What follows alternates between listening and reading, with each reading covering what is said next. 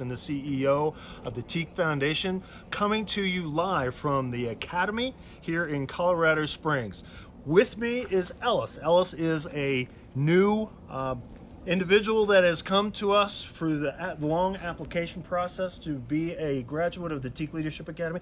Ellis, tell me a little bit about how you went about applying and why did you apply? What attracted you to come to this academy? Well, what initially attracted me was just the word of mouth passed down from my older brothers, and especially one of my... You've learned so far? Well, I really learned a lot about myself as a leader. At first, I really kind of wanted to figure things out for myself, so then how I can take that into my chapter and be a better pretenist, be a better leader, and just be a better example for others. I really wanted to improve just some of the leadership skills that I had. I wanted to be a little more patient with others, understanding, open-minded, and I just wanted to take a new approach to things, and I think throughout the 48 hours we've been here, that's really had a significant impact on me. So what have you learned from staying the night in a cabin? Mm-hmm. Are you in tell me about that. How did that go? So chapter houses, our school simply doesn't allow it, and I have an apartment with 3 of my closest fraternity brothers, and it just reminds me like home a little bit, and that brings just a sense of comfort to being all the way out here in Colorado compared to if I was back in Indy. And it just, I don't know, it's a sense of comfort and togetherness with your brothers. So what do you expect to learn in the next couple of days?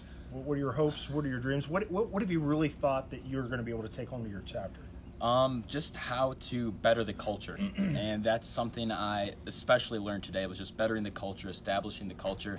And it's something I think I can really take forward to the chapter this coming summer and going into the fall and from here on out.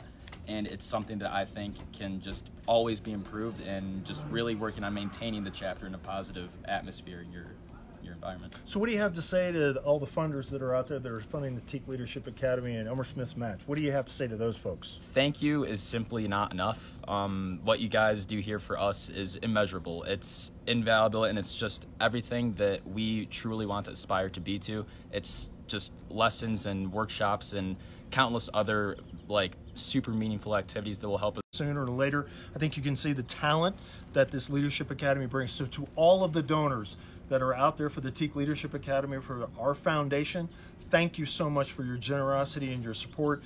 Please keep that coming, and we'll be back with you tomorrow at another segment. Thank you so much. Have a good evening.